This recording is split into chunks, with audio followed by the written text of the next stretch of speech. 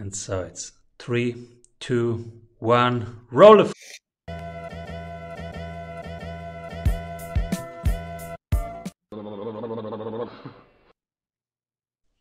Welcome back, everybody, to the Strategy Sprints podcast. What if you could hang out with sprinters and ask them about their problems, their workflows, and their solutions? Today, we discuss with the president of 3 Acton Academy schools in Northern Carolina, co-founder of Apogee Strong, and host of the Essential 11, how to connect to younger generations in your community, why we should leverage interns, how having interns makes our recruiting robust and our business future-proof. Welcome, everybody. Matt Boudreau. Thank you, sir. It is an honor to be here with you. Yeah. I'm excited because future-proofing our business, who doesn't want that? We want. And we use interns and we have very good experiences. So, yes, let's share this with the world. But first, Matt, what are you currently creating? So, as you mentioned, I am the president of 3 Acton Academy schools right now. So, if people aren't familiar with Acton Academy, they are, and yes, I'm biased, but I also don't think I'm wrong. They are the best K through 12 programs in the world. And we are a global network of K through 12 programs. And I'm creating as many as we can handle out here, as many as the market demands. So, these are schools that are essentially run by the students. So we are creating these programs where these young people come out and they're just different humans because they've got an experience running a full-on organization and helping their fellow students. So we are creating as many of those as we can handle out here. I've also got a global mentorship program with my friend Tim Kennedy. And so we are mentoring young men. Right now, we're in about 30 different countries with the young men that we are mentoring. And then I get to talk about all that on my podcast as well. So never hurting for something to do. Life is good, my friend. That's beautiful. Yeah, tell us about your podcast. When did you start? How did you start?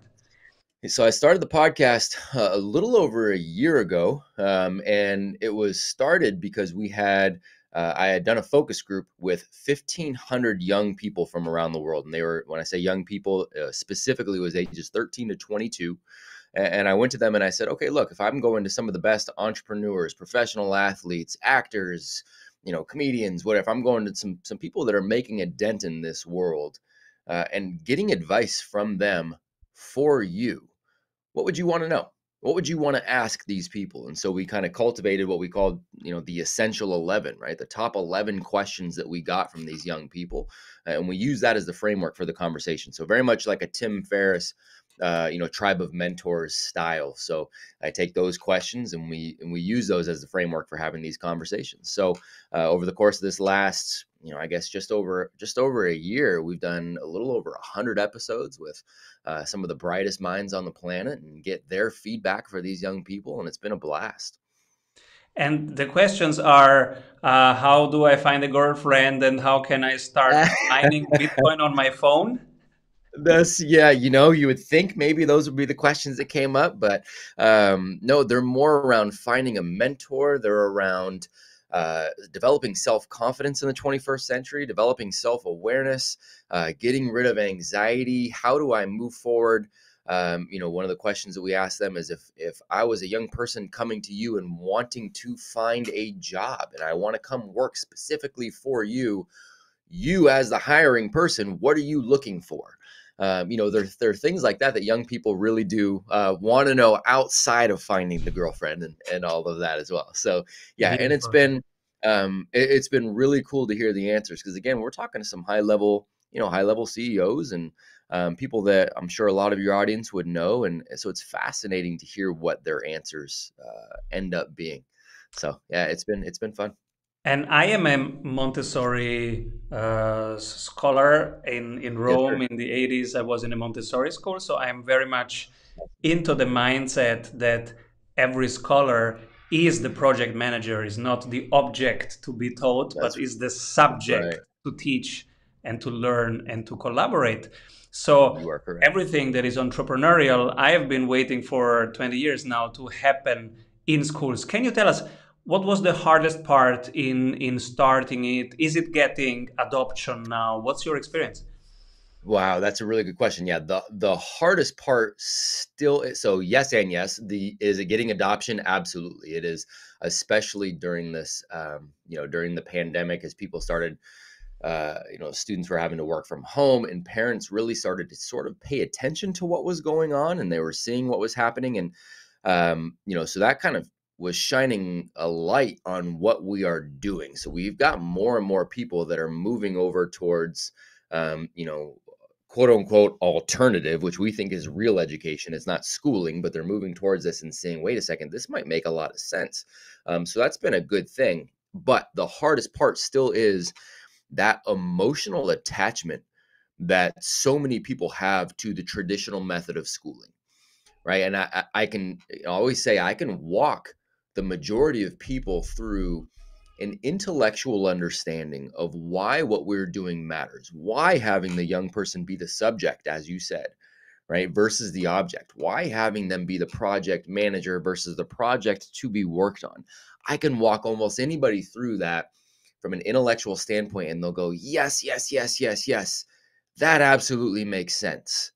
But their emotional attachment to that, they have a really, really hard time breaking, because they went through school, they were conditioned, they were trained, school looks a certain way, and so they still stay stuck in that mindset. I tell people, school for so many, especially here in the States, it's a religion, and they are very much tied to that religion. And if you go outside of that, there's a cognitive dissonance that kicks in, and it really challenges them from an emotional standpoint.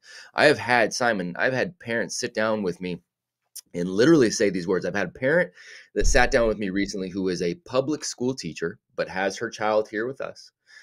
She said, okay, first of all, I'm so grateful. My child is happy now. He was never happy in school. He is more self-aware. He's more confident. He's 12 years old, and he's making $1,000 a month in his business that he's running. He's so far ahead of where he was before. But I don't he hasn't looked at a math book in a while, and that really concerns me. And I'm going, do you see the things that you are saying right now?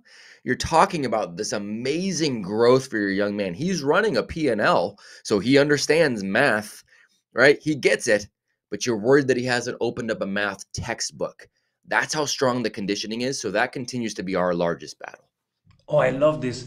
And I want to jump in this. I think it's really about different religions or different belief systems. Yeah. One belief systems being knowledge is outside of our children, and the other Mm-hmm. one is knowledge is inside of them. Mm-hmm. It's already there, Yep. and they lack nothing. And if you That's see them, right. if you observe them, you see that they have Mm. exploratory power, unstoppable, and Mm-hmm. they have big questions. Like my kids are 3 years old and they ask me mathematical questions. Of course they Sure. don't ask in a textbook way, Sure. but they are asking scientific questions all the time, more than we can handle actually. So we need to learn here. That's right. I love that you said that. I love that you said they lack nothing, because that's absolutely correct, right? So that changes the entire strategy from an adult perspective. If they lack nothing, then our job isn't to just cram a bunch of garbage into them because we think they need it. Our job is to continue to unlock that curiosity. As you mentioned, they're asking scientific questions. Science is about questioning. That's it. It's the scientific method. If you look at it, it's about questioning. It's about never ending questioning, continuous curiosity. That's what it is. It's not getting to this definite, conclusion on every single thing. And we always talk about the fact that good questions are infinitely better than answers. And so it takes that adult perspective and then shifts to, okay, I've got this young being. My job is to just continue to pique curiosity. Sometimes it might be to motivate and to inspire, but then it's to do that and to get out of the way. Set the, like a flower, you set the outside, you make sure there's sun, you make sure there's soil, but then you let the flower grow. And that's the exact same thing that we do with our young heroes. So I love that you said it that way. Is is the is this type of school that is self-managed the best school for every kind of personality of young people, or should there be a clarification like of this kind of personality will be overwhelmed and this kind is a perfect fit? Yeah, that's a really good question too, because we struggle with that, because I believe this is the inherent nature of the human, right? And so I think if you start, so I will back up. I guess I will say, s- if there are true special needs, this may be more difficult, right? We tell the parents up front, if there really are special needs going on here, true special needs, true disabilities present, then I don't know if we always are the right thing for that. And again, the more severe the special need, the more I would say no, this isn't the right place. But I do think it is the default for humanity. So what we say is, if this young hero is young, they've never been exposed to another system. We believe this is a default. Yes, this works. Caveat is, it's got to be perpetuated at home. Right. So if we are speaking this growth mindset here on campus, but then they go home and that parent believes they need a bunch of things crammed down. The parent doesn't speak, as in terms of a growth mindset. The parent is psychologically beating this young person down. Well, then ultimately we are going to lose. So yes, this is the default for young people, but parents need to be on board. And the younger they are, the better, because we've seen students come to us at 15, 16, 17, but they've been trained by that traditional school. And then it is really, really hard for them to get into that growth mindset. So I would say default, yes, but there's all those little nuances, right, that go into the conversation when we start talking about families that come to us. So it's an interesting thing, but I think the default programming for humanity at that default DNA level, yeah, this is what learning looks like. It's ingrained in us. And in this same flow of thoughts, you have a CEO tip for us that says, hey, if you run a business, think in a specific way of future generations and involve them into the journey. I will ask you everything about that after one word from our sponsors. Love it. Hey, if you like the tools, go grab them for free at strategysprints.com/tools. So, how can we approach future generation and why should we do that?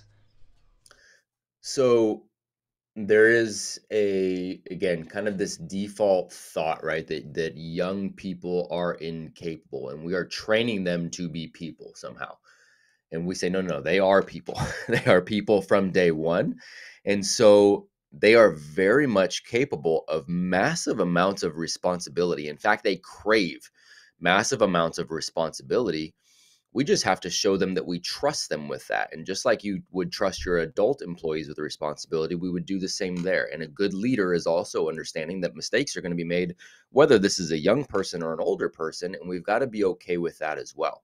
Right. So taking it from a perspective of these young people being able to take on massive responsibility, is really that first step. And when we're doing that, you unlock the constant battle of, ooh, how do we find good people, and these arbitrary metrics that we've set up for our organizations of, oh, but they've got to have X amount of experience, they've got to have, the this amount of these degrees, and they've got to have, we pigeonhole ourselves and we start to say, oh, we just can't find good people because we're not creating good people. We're not going to young people who are also good people. So we open up so many windows, if we will do that and then allow for the young people to take on more and more responsibility. I always tell my CEOs that I help coach for Fortune 500s around the world is, look, we got to go to the young people, give them more and more, scaffold the responsibility for them, let them make mistakes, but scaffold this responsibility for them and hire them with the very open concept of, you are here to take on responsibility. You are here to grow your skills. And if I can help you grow your skills, even to the point where you are so desirable to everybody else that ultimately I end up losing you, that is what I've got to do. And kind of hiring to fire in that regard, The paradox is a lot of times you end up alleviating your amount of turnover too. So I am very big on hiring young, hiring early, and the fact that you will keep them for the long haul if you really invest into them and their ability to produce. Absolutely, I second that. And if I can add even one experience, my mentors have always been 20, 30 years older than I am, Hmm. especially in the first 20 years of my own entrepreneurial journey. So always like, Mm, okay, you have scaled businesses in the past. Look at mine. What do you see that I don't see? And yeah. the last 10 years, I have been looking for people who are 10 years younger than I am, 20 years younger than I am, Yep. because that conversation, what does really matter? What am I not seeing? Hmm. What do you see happening and where is it Hmm. going? I ask people who are 20 years younger than I Yep. am, and I have to start a conversation by finding why they would want to talk to me, Yeah. Right. Right. I and I mean, that's love it. yeah. And that's the way that's again, it's that default DNA of how we should be approaching people in general, but it is now in this world that is shifting every few years. Things are shifting, things are changing, and the younger generation, especially now, is they're just that's default for them. They're used to that. They're understanding that, so they have a psychological ability, not just to learn. We all have that. They've got a psychological ability to unlearn more so than a lot of the older generation, which now is a skill that is equally as important because the system that you and I are speaking on right now, when we're looking at each other face to face, we're in different countries, we're having this conversation, and this is great. This is amazing technology. But in 3, 4, 5 years, this technology right here is obsolete. There's something else there, right? And for us, it might be like, oh my gosh, now I have to learn something new. Whereas these younger people go, no, this is just the shift that has taken place. They are willing to unlearn this. They are willing to unlearn, this iPhone. They are willing to unlearn those quickly to adopt the new things. And as businesses moving forward, we need to be able to adapt by unlearning those things as well, right? So that's another massive benefit. Absolutely. I am studying right now because I run masterminds, sales Yep. masterminds, and I see that the traditional way is broken. So what I'm studying right now is the esports and the gaming industry. And so I hang out in Discord groups because Yep. this is where it's going, just to understand which communication patterns make more sense. And so I know that these generations are just probing what will be in 3 years normal for in my field. So that's That's why right. I hang out there, and I see that they are much smarter in terms of investing. These are games oriented platforms where they usually talk about gaming, but also the Right. whole crypto world is on there. That's right. The pioneering crypto people, even the old guys like me, they Yeah. are there Yeah. discussing investment opportunities Yep. because yeah, that's where stuff happens right now on the That's where forefront. stuff happens. And so paying attention to that, right? We take it even from on at the campus level here at the schools that we are building, we gamify everything because we know that generation responds that way. That's what they're doing. That's where they're hanging out. That is kind of how their mindset is developing, right? So even from the academic standpoint, we gamify it. From a system standpoint on campus, we gamify it. From the job descriptions I build out with each employee that I have, I gamify it. And we start everything with what is the game that I am playing? What are the rules to this game? And how do I win this game? That's the framework for everything that we do. And once we can define those, then I trust the person to then go figure out how they are going to win the game. We've got the basic rules. It's just like it's kind of like driving. I when I explain that to the younger crowd and kind of put it in that framework, they're like, cool, give me the rules to the game. I'm going to go win. Here we go. If I've got somebody, maybe it's one of the parents that are like, wait, I don't understand. How does that work? The best thing I can say is like, okay, it's like driving. Um, your young hero is driving the car. We are essentially just the GPS that says, okay, here are the multiple different directions you could go. And then the rules of the game are the rules of the road, right? You can drive as fast as you want, as slow as you want, but you can't slam on the brakes to cause an accident. You don't spin around and drive the wrong way. You don't drive off the road. You don't bang into another car. Other than that, you obey the rules of the road, and you know you've got multiple directions you can go to get to your destination. And they go, oh, okay, got it, man. So that's how we frame it. It's the rules to the game. How do I win? And they respond ridiculously well to that. I love this for many reasons. First, it's exactly how we design programs for entrepreneurs because that's the Yeah, entrepreneurial skills that you need. Navigating yeah, uncertainty means there is nothing else than you that's right. navigating, and that's Right. it. That's the situation, Yep. and everything is built around that. But also because you treat young heroes, as you say, as a fractal of the universe, as something that is complete and full of knowledge and full of energy, and now you just want to be part of this journey and creating the Right. and holding the space for them That's to right. for their path to unfold, which is That's a right. beautiful philosophy to have. And if we have more of this in the world, we would have much less division and much more co-creation and collaboration, right? That's exactly right. Yeah, I mean that's from a guiding standpoint and a mentorship standpoint, that's absolutely it. It's much more of the hey, we are the guide alongside of you. We will, continue to point lift your eyes to the horizon to just say, hey, there's this option here, there's this option here.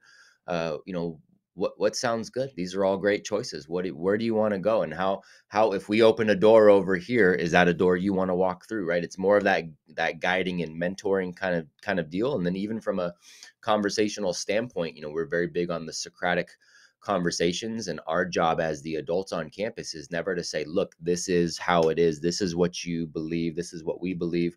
We actually don't even answer questions ever on campus. We don't answer questions. Our questions will come, and our answers will come back in the form of questions, right? And because ultimately what we want to get is young people who are almost immune to that division that you just spoke of. Because I can sit down and listen to Simon, and Simon says, look, this is why I believe what I believe, and you're able to eloquently speak to what it is. I genuinely listen to that. And if I disagree with some or all, then I say, Simon, that's great. I understand your point. If I, understand you correctly, you're saying this. Here's the point that I disagree. Here's the evidence that I feel like I might have. And then at the end of this conversation, we both understand each other's perspectives. Maybe one of us switched, maybe we didn't. And at the end of it, we go, cool. At least we have an understanding and a respect. Can still shake your hand. We can still be friends, and we can move on. Right. I mean, that's ultimately where we want to get everybody to go. There's nobody on the planet that agrees with you on 100% of the things. My wife doesn't agree with me on 100% of everything, but we still make it work. Right. And so that's where we want everybody to get. How can we help you get from 3 schools to 200 schools? This has been our thing. So I've got 3 personally as a network, a global network. There are just about 200 schools right now. We are wanting to get to a strong 1,000. And we're spreading the word in kind of the evangelical way. But what's beautiful about this whole thing is, there's the saying, right? The proof is in the pudding, so to speak. Our young heroes are really spreading the word for us by everything that they're doing. They really are. They're the ones that, as their life transforms and as they are taking on responsibility, when I tell people that we have, a 17-year-old over here who's hasn't graduated just yet from high school, but he's already working a 6-figure job that was a college graduates only job, right? You have to have a college degree, but somehow he has that job and is making 6 figures while he's 17. When I tell people I've got a 14-year-old here on this campus who has her products in 7 different storefronts, out here in this state, and she just sold some of her stuff to Tony Hawk, and she's talking to, when I tell people these stories, when they're sharing these stories, then people go, okay, how is this possible? Right. And that magic is what is going to continue to spread, the beauty of what's going on here. Beautiful. If some Mm, entrepreneurs are listening to this and they want to send their kids, yeah. or if they want to become mentors in your ecosystem, Yeah. how can they reach? How can they contribute? Yeah, the best way to do it is to find out if there is something near you or something that's planning on coming up near you. So if you go to, it's actonacademy.org, that's kind of our overarching umbrella. You go to actonacademy.org, there is a search function in there where you can find a location near you, and you can see if there is something near you. And we are in multiple countries. I want to say we're in close to 30 countries right now. In the States, we're in close to 40 states. And people can find out if there is something that is near them, and reach those individuals on the ground directly through that. That'd be the best way to go. Love it. And Hmm. now, to people who break the rules, the strategy award Yeah, question. When everybody's zigging, this person is zagging, but from your perspective, they are doing the right thing. Who do you pick? yeah, yeah. That's a tough. I kind of run in this ecosystem, so I have so many friends that I would say, that I could put for this. But I think in the context of this conversation, um, I would point to a man by the name of Isaac Morehouse.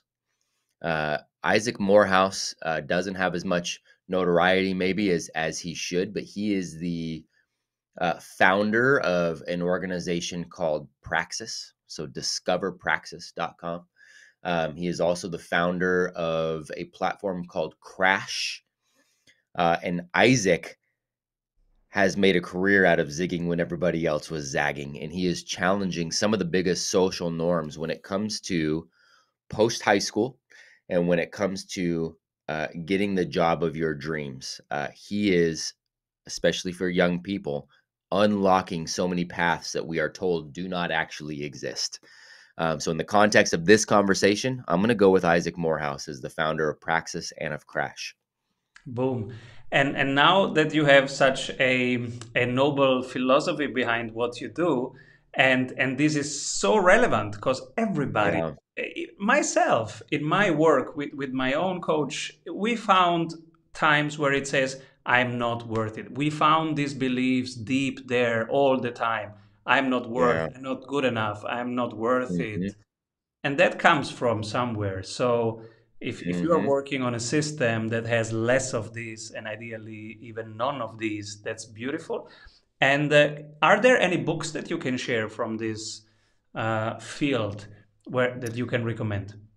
Yeah, I love that you framed it that way too, because we do believe that we look at every one of our young heroes as the next, is what we say, and we just say, look, if I knew I was talking to this 5-year-old and they were the next Albert Einstein, they were the next Elon Musk, they were the next Rosa Parks, they were the next fill in the blank with whoever you want, you would treat that human as the genius that they really are, right? And so anybody that if anybody is interested in the educational philosophy, anything by John Taylor Gatto, one of the things he said was that genius is as common as dirt, and I believe that very much. You just have to figure out what that specific genius is. So, John Taylor Gatto's work will live on in infamy. There's a reason teachers are never exposed to him in their training, because it would make you not want to teach. It would make you want to educate instead. It shifts your beliefs. So, if you have John Taylor Gatto, I think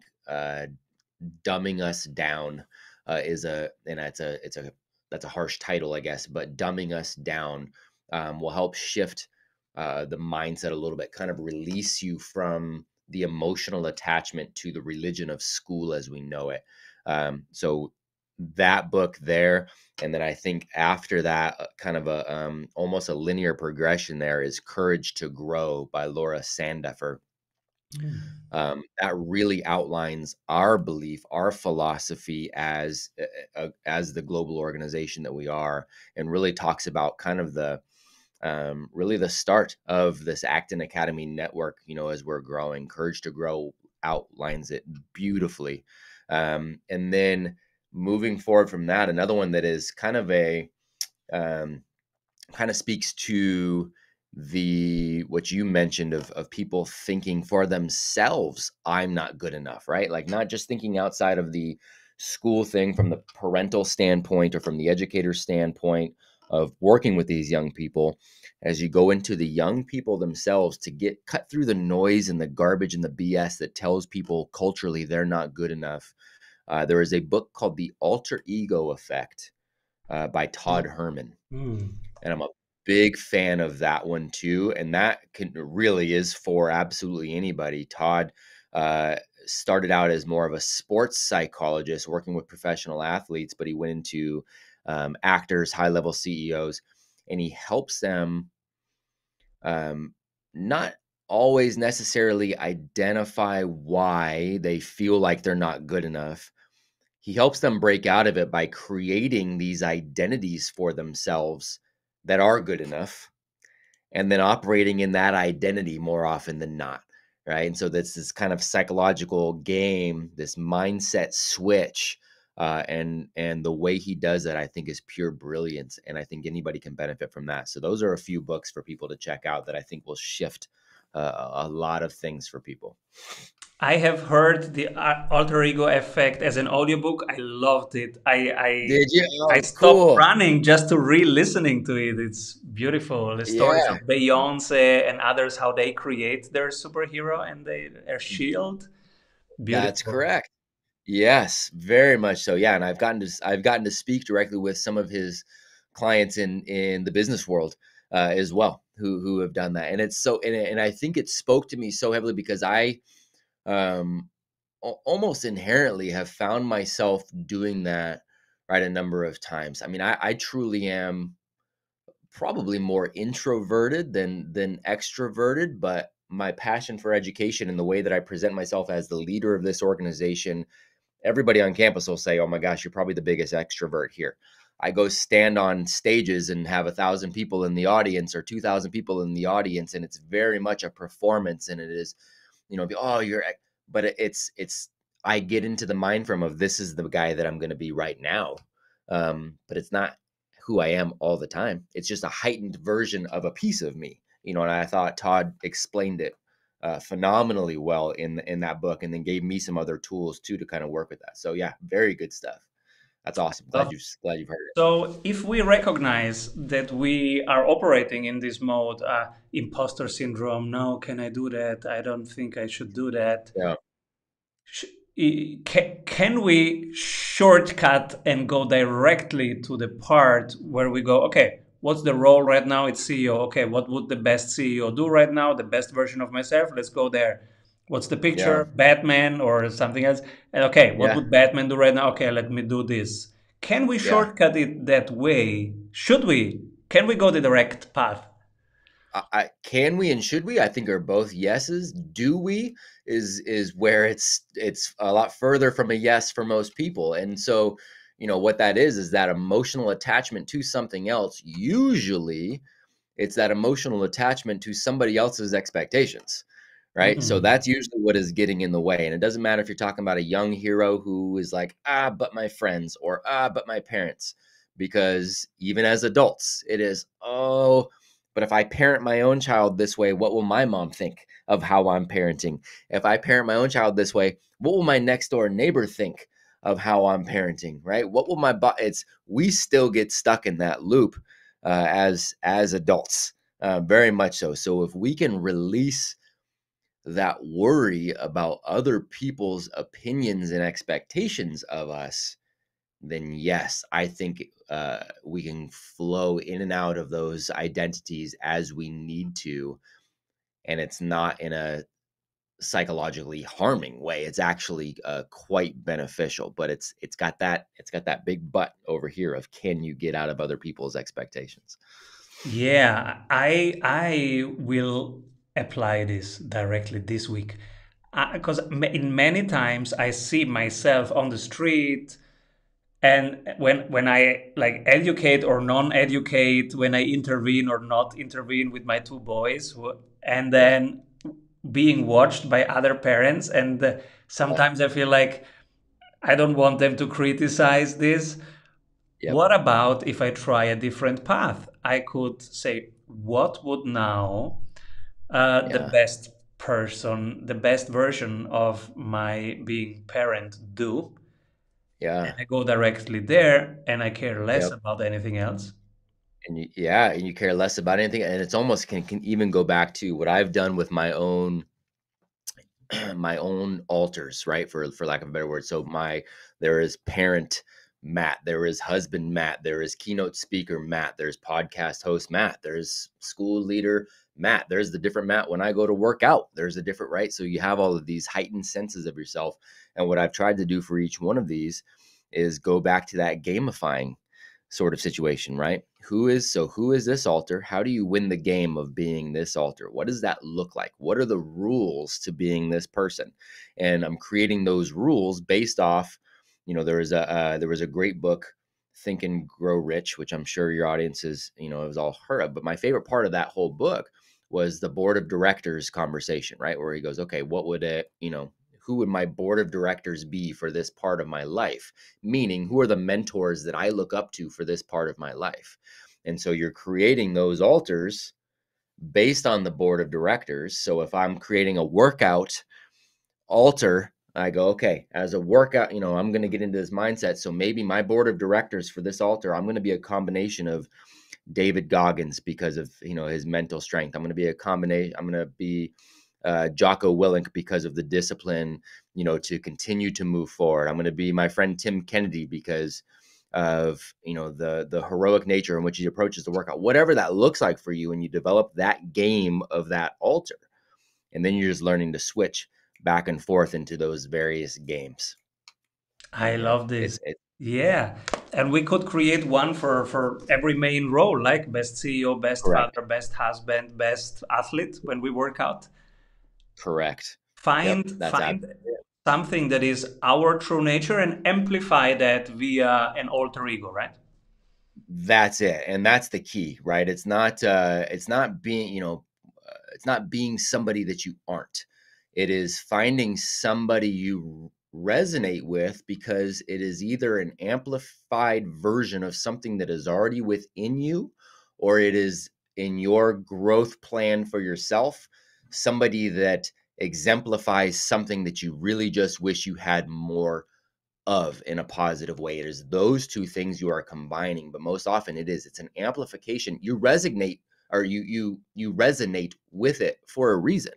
There is a reason you're drawn to that because it's already something that you like we said at the beginning. You are complete, you are whole. And so this is something that resonates because you are wanting to just amplify that part of you that is already there. So you're just defining it, and you're taking hold of that. I love this. And so when we resonate, so when we see somebody and we go, Yeah. "Oh, this is home. Yeah. This is my people." Then Yes. this is our true nature and it's just an amplified or externalized version, right? That's right. And I think we know those things early on. Simon, I can clearly remember being 14 years old, and I was in a movie theater. And that's what's interesting too, is so many of my alters, so many of my board of directors aren't even necessarily real people. They were fictional characters in a book or a movie or something, and I remember being 14, sitting in a movie theater watching the movie Braveheart, and I watched it, and the William Wallace character, which isn't even necessarily historically correct, but it's the William Wallace character in that movie that was portrayed by Mel Gibson, and just his commitment to fighting for something and believing in it so wholeheartedly, and having that mission where he was willing to ultimately even sacrifice his own life for his people, for this concept. There was something that and I went, you know what, I feel like that is me. I feel like I'm going to live my life really mission driven. I don't know what that is. I have no idea what that mission is going to be, but I can't help but think that I'm going to live so strongly to a virtuous mission and ideal. It resonated with me at 14 years of age. And only, recently in the past decade or so did I understand what it was going to be, and I have been able to amplify it. But I think it's part of our true nature. We just have to pay attention. I love this, and I remember it. So I am good at running and endurance, but I always Yeah. skip the heavy lifting, the heavy weight. And so Yeah, I yeah, yeah. started CrossFit, and I was like, "Oh my God, how can I endure this every day?" And then I Yeah. started thinking, Ben Bergeron is this coach Yeah. of the CrossFit people, and I Yep. was like, "What would Ben now do?" He would Yes. do it. Is it the right plan? He would do it. Is it the Yeah. right thing to go max yet now? Yes. Yeah. So well, what would he do? He would persist. So let's persist. That's awesome, man. Good for you. That's rad. Yeah, Ben's a stud. So many of those guys, from a physical standpoint, mental standpoint, they're brilliant. And actually, one of my friends was one of the Jason Kalipa, if you're familiar with Yeah. uh, Jason, right? Was the second. I think he won the second CrossFit Games. I think in like 2008, something like that. Phenomenal human. We've had him on as a mentor and on the podcast for the Apogee Strong Boys, and he's helping us plan out some of the physical challenges for these young guys that we are mentoring and stuff too. So yeah, I mean, it just the mental and the physical connection. I love that you're doing that, man. That's great. So, to all entrepreneurs listening, if you are like we are, that you both feel you really resonate with superheroes, but sometimes you feel weak and overwhelmed, etc., maybe you don't have to do 5 years of psychotherapy. That's Maybe right. you try the direct path.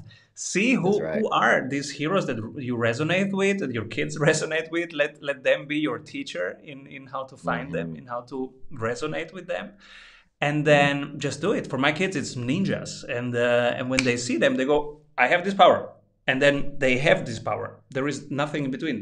They go, "I have this power," and then they have this power, and then you feel it. That's it. They go right to it. We lose that as we get older because we get told that's ridiculous, but that's exactly what young people do. They go, "I am this. I am a ninja." My son, who is my youngest, he's 5.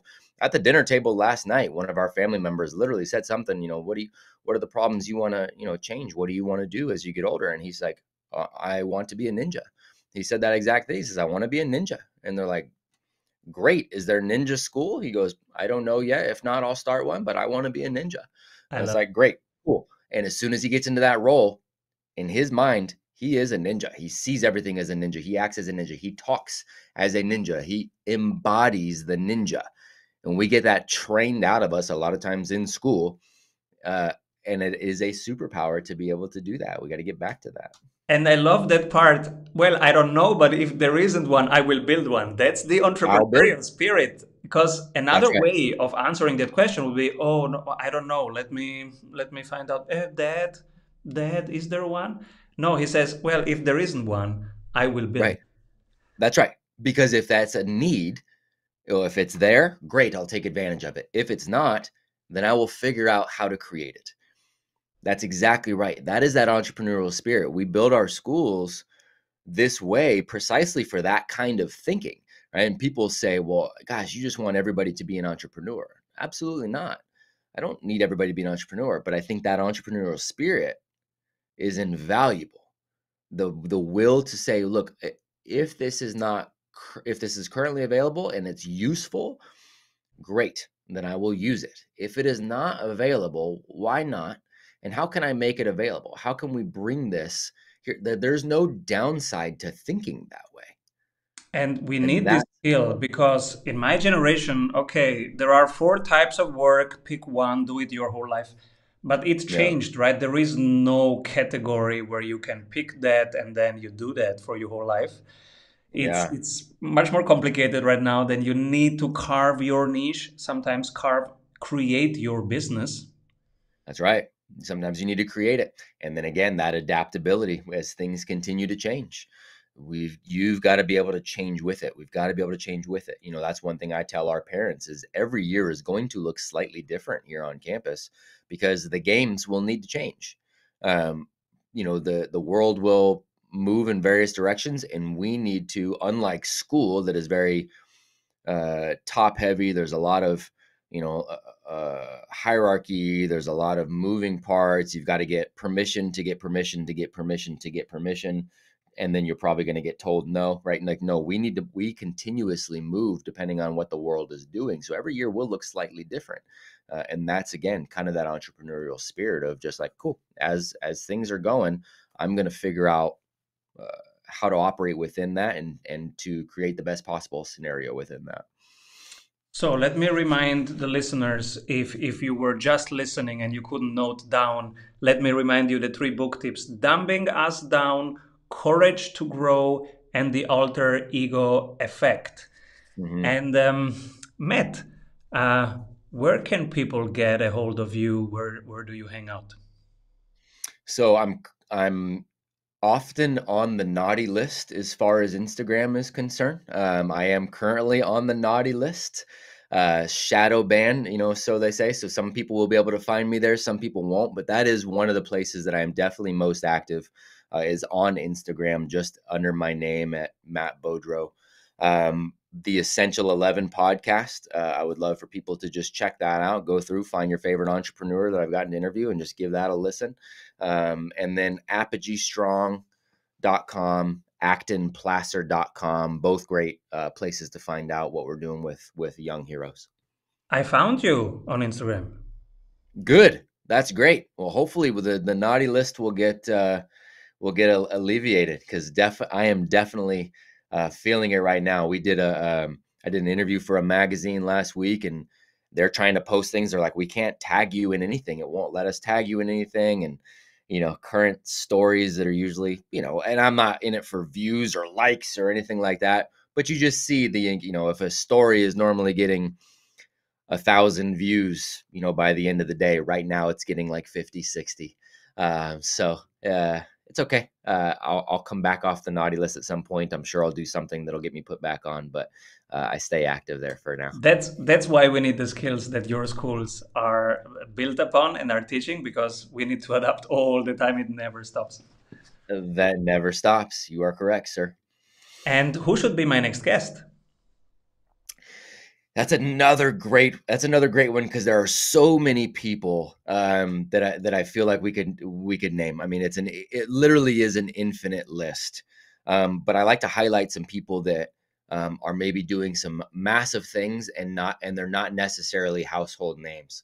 I have got a good friend by the name of Michael Brooks, and Michael is the founder and CEO of GoLance. GoLance is very much like a Fiverr or something like for freelance operators, which, again, moving into this world of kind of the gig economy, where people are able to build out these careers from just piecing, bits of work here and there from people all over the world. And, Michael has developed this platform on GoLance that very quickly is now operating at close to $100 million a year. And he's really the only one operating it. And he's this phenomenal human being, a brilliant guy, should be a household name, and is, starting more and more to be so. But Michael Brooks would be my pick for that. He's a fascinating human, brilliant, and hilarious. I'm so inspired by this. Thank you, Matt, so much for being here and for doing what you do. Absolute pleasure, my friend. And I hope this message gets across over many, many countries and people can contribute to this beautiful mission. And see you soon, my friend. Yes, sir. Thank you. Avoid trying to do thousands of things that doesn't work. We have 274 templates for your business success. Reach your ambitious goals with one-on-one sprint coach. We double your revenue in 90 days.